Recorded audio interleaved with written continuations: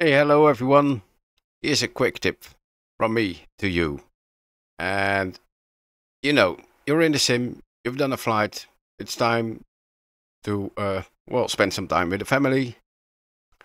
So you need to quit the flight sim, and it won't quit to the desktop. Whatever you do, you click on this bar here, quit to desktop, it doesn't work.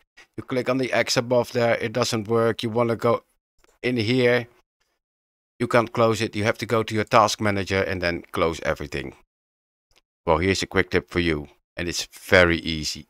If you're on Windows 11, just go to Start, go to Settings, go to System, and scroll down to For Developers, and then turn on End Task in Taskbar by right-click. Switch this one on, close this one. Now, down here, it says End Task. Click it, and you're done. Right, guys. Thanks. This was a 1-minute tip from Mike, Flighsim. See you in the next video. Bye for now and take care.